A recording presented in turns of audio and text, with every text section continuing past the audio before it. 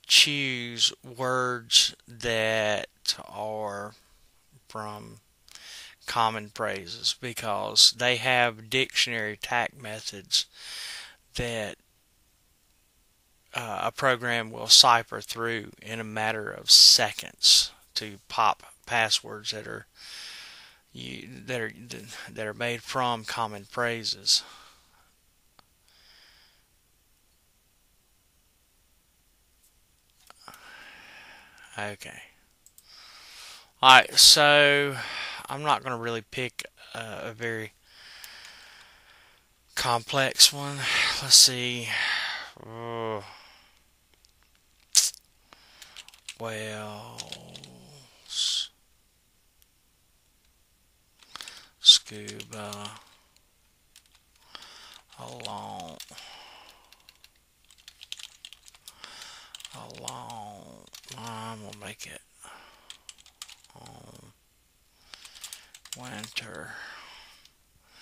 Okay.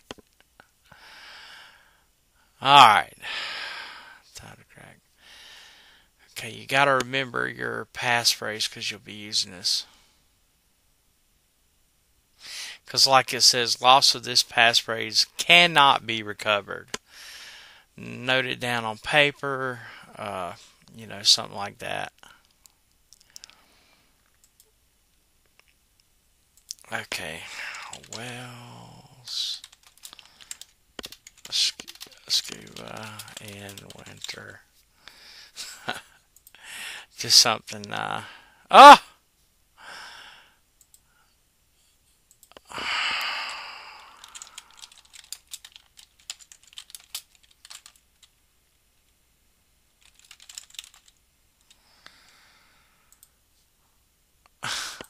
What did I do? I'm gonna have to try that again. Okay, we'll use another one.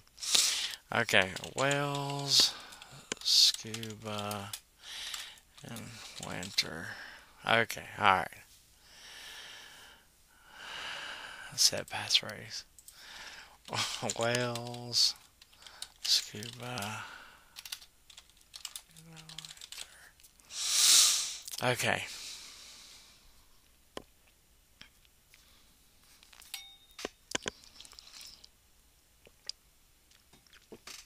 Okay, now we're ready to compose an encrypted email.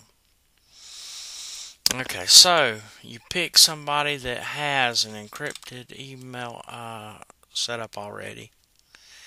And there's somebody that does. Subject first, encrypted email. You know, I'm going to get rid of that one right there.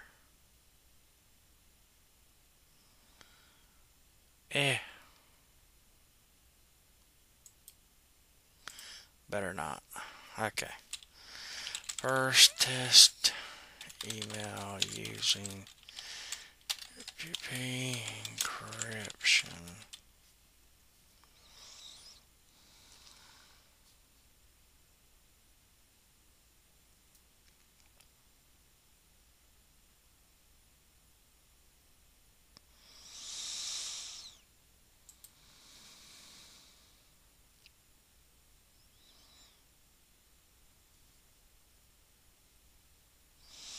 Alright, great, awesome, super cool.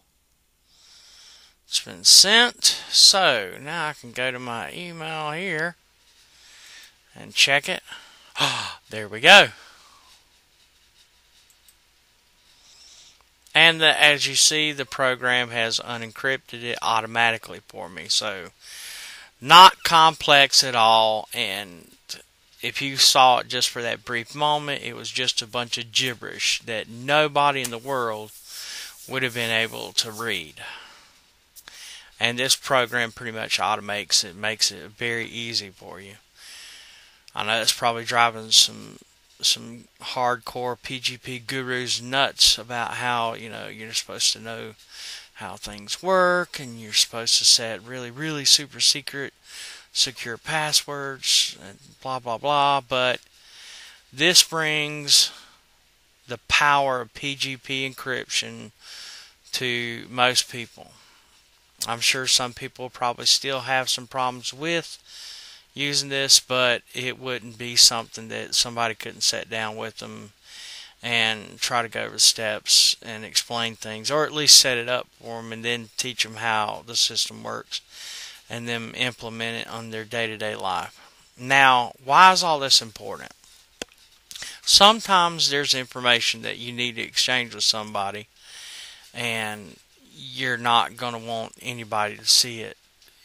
Maybe you want to send a piece of confidential information about your loved one's health, but you don't want anybody else to be able to read it. And so if you send it like this, then if they happen to try to get into your email, intercept the message somehow, they're not going to be able to read your email.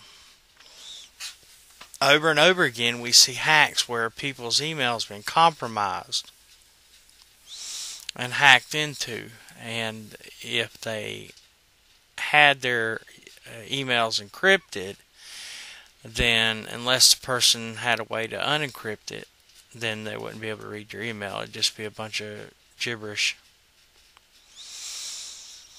So I hope that explains it. Now, okay, now for the next thing. Now, if you're on a Windows machine, well, that's another program. Mail Envelope. Well, Mailvelope is another really awesome program that works with a whole bunch of mail providers. And it is very simple and easy to set up as well. And if you need help, let me know. You can go to mytoptext.com and contact me, and I'll see what I can do to help you out. Let's see. Now, there was a program here.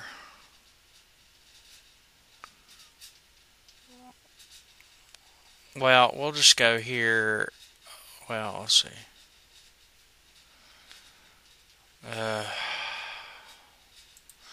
Okay, we'll go to this tab. Alright.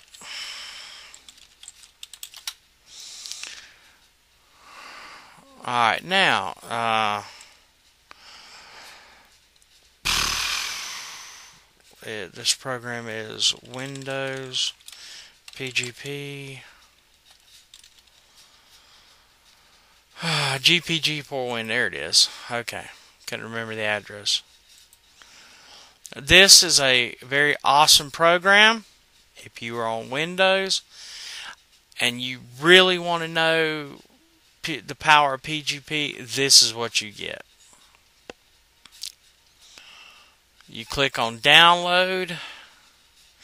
Now, I highly recommend you support this project with whatever monetary support you can do to help these people out, because they really do some awesome work. And my company, Affordable Business Solutions LLC, has sponsored it in the past.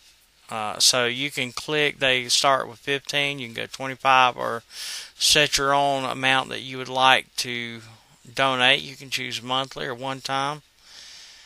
But just for the sake of this demo, we're going to click 0, and then you would click download, and then it would start an automatic download for you. And if you want to learn more about it, you can click about GPG4Win, and you get to see a little bit more.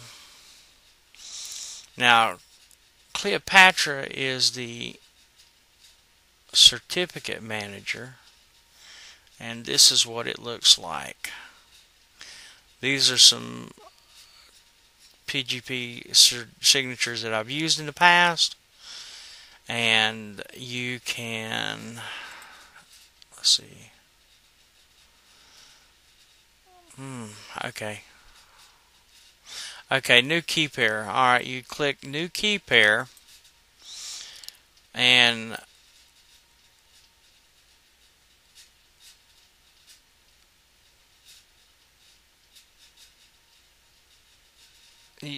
so you would click on open GP. Let's see, name.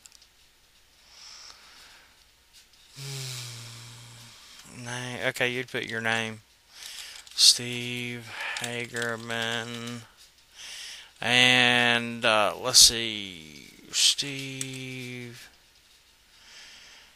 at cutabovehost.net. Let's see what the advanced settings are. I would set a stronger key bit.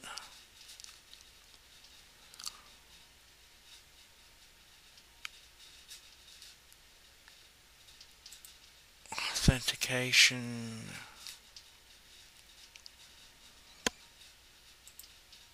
Click OK. Alright, next. Create. pick a passphrase.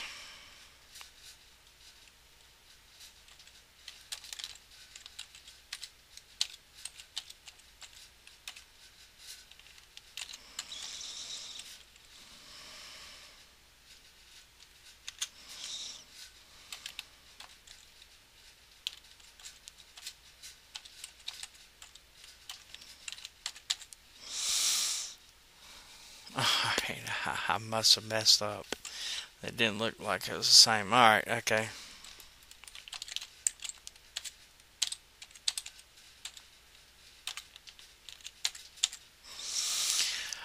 Okay, alright. Let's see if they match. Boom.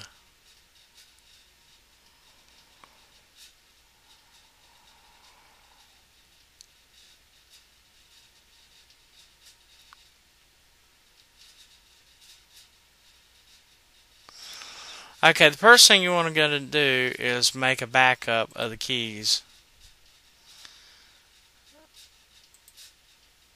And let's see.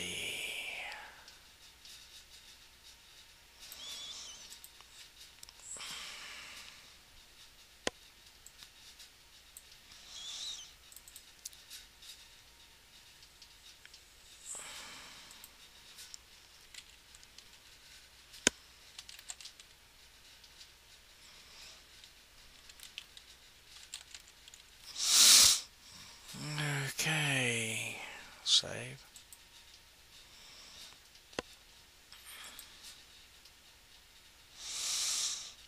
Alright, now, let's see. Okay, alright.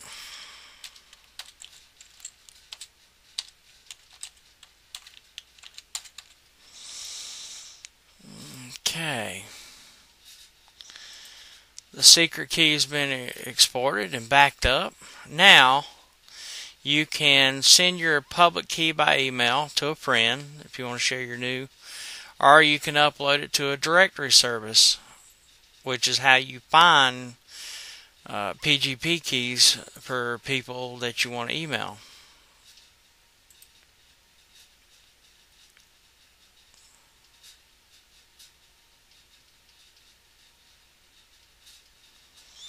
Yeah, see, whenever I got started in PGP, I didn't know a whole lot about it, and so I ended up with more PGP keys out there than I should have.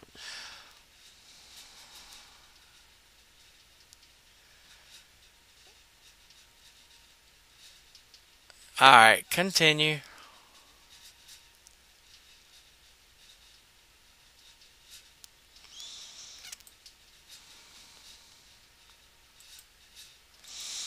Okay, now let's see, view, redisplay. And if you see right here, here's the new key that I created. And it has no expiration date like the other ones do. So if you want to email me using that PGP key. And as you can see, you can change the expire date on it or the passphrase. And it's already published. Look up on server. Steve Hagerman. Okay, this is the very first one, and I had to create it because Network Solutions back in those days used PGP keys to authenticate you so that you could change details about your domain and such. It was a very, very big pain in the neck. And here's some other ones, other tests I've done and such. Here's one we created today.